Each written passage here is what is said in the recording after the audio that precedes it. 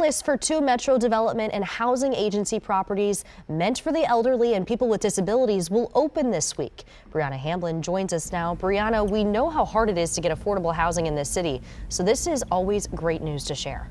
That's right, Claire. It's no secret that it's really expensive to live in Nashville right now, and that rent just keeps going up. And so many people have been waiting to get and apply for this waiting list. According to Zillow, the median rent in Nashville is $2,200 a month and has gone up more than $225 compared to March of last year.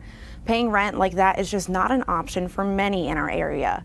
If you are at least 62 years old or have a disability, you can apply on MDHA's website to be put on the wait list for Gernert Studio Apartments on Edge Hill Avenue starting at noon Wednesday. That application will be open until April 12th.